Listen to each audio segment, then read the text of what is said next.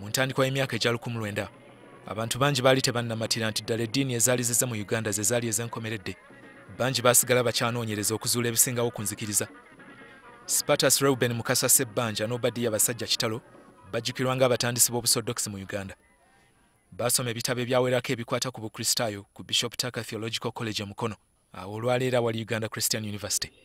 Mukasa mu bitabo yasomamu ekigambo Orthodoxy ekyannyonnyolwanga maama w'Obukristaayo oba Mother Church mu Lungereza. Ekigambo ekyo yakibuulira ku mukwano gwe Basajja Kitalo ne bongera okukinoonyerezaako. Bawandiika amabaluwa eri abantu be baali basuubira okubasomesa ebisingawo. Okutuusa mu 1919 Omumerika Alexandria Maguire yabaddamu ng'ababuulira ebikwata ku nzikiriza ya Orthodoxy era n'ababuulira ne ku Bishop eyabeeranga e South Africa eyali ayinza okuyitirako e Uganda n'abasomesa ebirala. Mu mwaka ogwo gwennyini Mukasa ne Basajja Kitalo beerangirira ng'Abasodokisi abasoose mu Uganda. Tebaakimanyirawo naye era be baddugavu abaali basoose okufuuka Abasodokisi. Basajja Kitalo ye jjajja wa Metropolitan Yona Lwanga olwaleero akulembera Obusodokisi mu Uganda. Nze nkulidde mu makaago. Yakwatanga akagaali awo ne tusibako keesi ye. N'aŋŋamba nti nja kumalayo nga mwezi gye ŋŋenda. Kuba nali nvubuseemu nga nze nsinga ku bannange. Kakati aleka amakaago, aleka jjajjange omukazi awo, nga nze nina okubeera n'obuvunaanyizibwa okulaba biki bye tunaalya.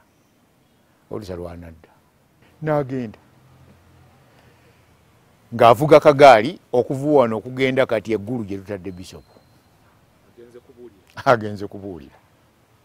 N'akajja eggulu n'akatwala e Busoga. N'akajja e Busoga ne yeeyongerako yo. Bishop Alexandria nga wayise ekiseera yajja mu Uganda ng'ava e South Africa n'asomesa Mukasa, Basajja Kitalo n'abantu abalala baali batandise okubagoberera. Mukasa yafuuka father era we yafunira n'erinnya erya Sparta. Olwo enkambi yaabwe enkulu yali Bombo era eyo we wasooka okuzimbibwa essomero lya Orthodox Church eriyitibwa Anoonya Orthodox Primary School.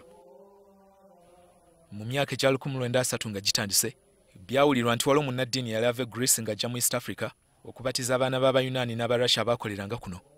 Yamala mu Uganda omwaka gumu n'ekitundu ng'asomesa Father Sparta, Basajja Kitalo, Irenaeus Magimbi ne Theodros Nankyama.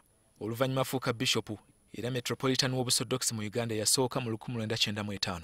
Era oluvannyuma Sparta oyo n'afuuka Bishop eyasookera ddala omuddugavu n'asooka okubeera Bishop. Kaakati ne kujja kubeerako n'oyo gwe bamanyi ennyo mu Uganda nga Bishop Theodros Nankyama ye yamuddira mu bigere.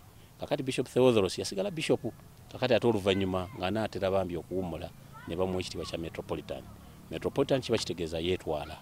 Naye wali yali akyali anda yali yetugatta yonna Metropolis yali yetugatta ng'egatta Kenya, Tanzania, ne Uganda.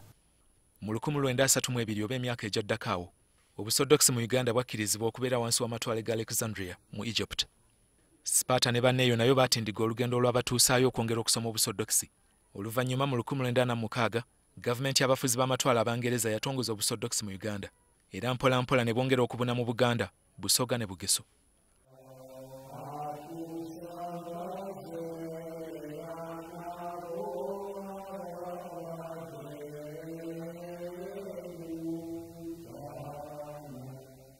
Kaweefube okukwasaganya Uganda ne East Africa ku Greece awali entabiro y'Obusodokisi yasigala agenda mu maaso. Amasomero baatandika okugazimba.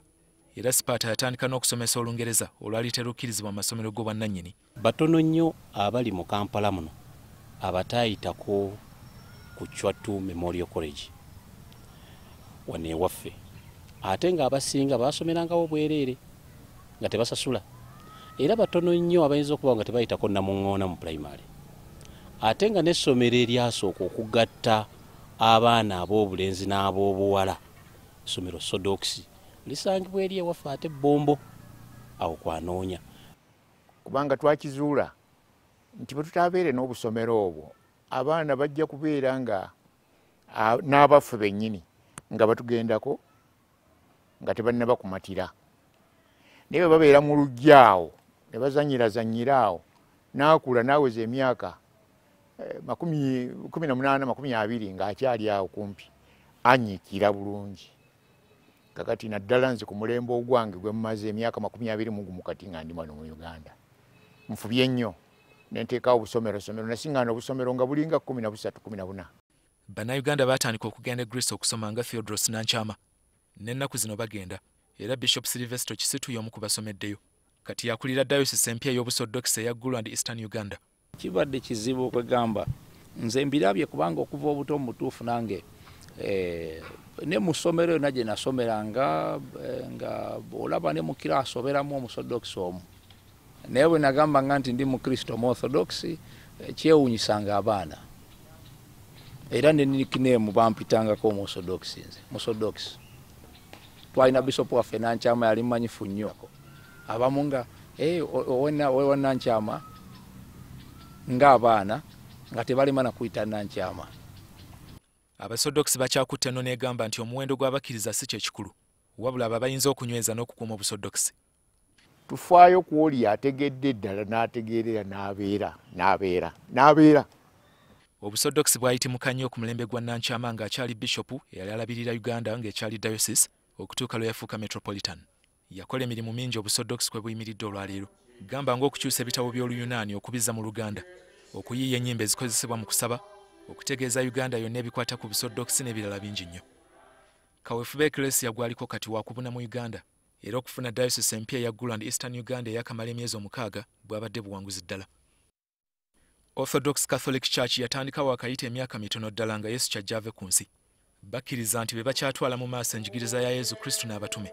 Tebalina mukulembeze waawamu, weewaawo nga kitwalibwa nti ekitebe kya Greece kye kibagatta bonna. Frank Walisimbi, NTV.